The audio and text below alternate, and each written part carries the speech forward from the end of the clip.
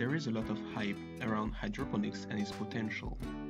Many sees it as the silver bullet that will feed the world and solve our farming problems. However, hydroponics is not the holy grail. It is not going to save farming and feed the world. It is only part of the solution. In this video, we will review 6 disadvantages of hydroponics and how it should be used. Let's dive in.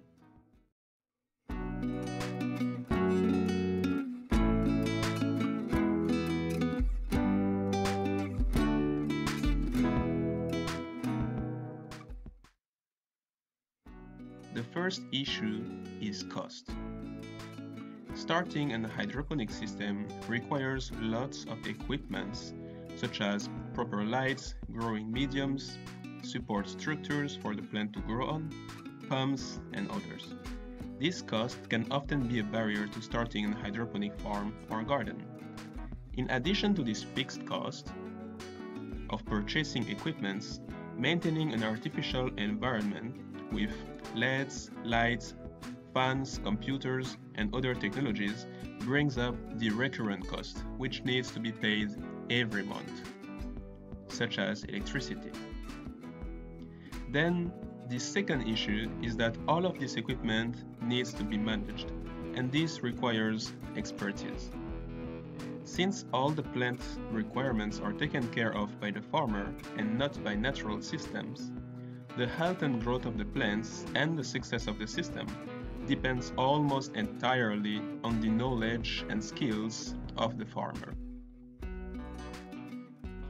Related to that, a third problem is the micromanagement of the plant, which require constant monitoring and maintenance. When not fully automated, an hydroponic system needs to be closely monitored and adjusted so that the plant's needs are met. For example, monitoring the nutrient, the light intensity and duration, the temperature, the ventilation, and other parameters.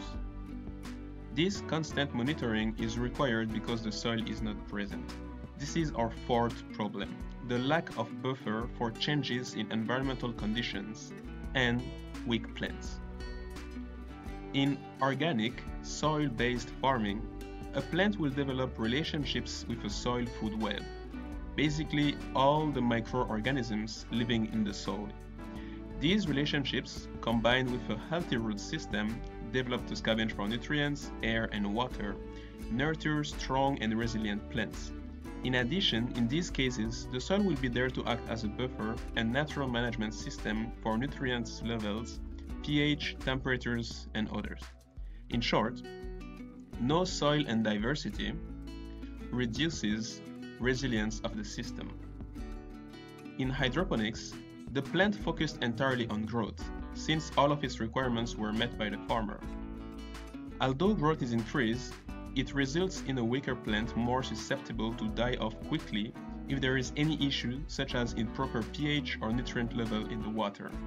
Because of that, an hydroponic gardener or farmer will need to constantly keep an eye on the system to ensure everything is going alright. This leads us to our fifth issue, which is the dependency of hydroponic systems on electricity. Pumps moving and oxygenating water depends on electricity. Same goes for the lights.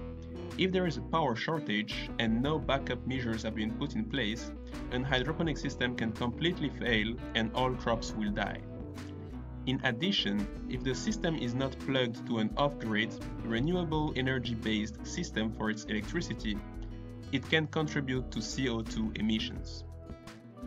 Finally, focusing entirely on hydroponics for food production would be a mistake in my opinion.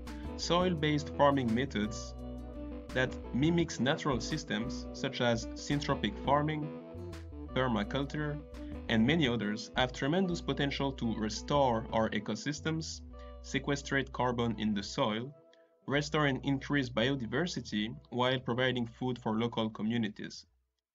For these reasons, I believe it is best to have a combination of regenerative soil-based farming practices and hydroponics methods by taking advantage of and using them when they can yield the maximum benefits for the communities where they are implemented.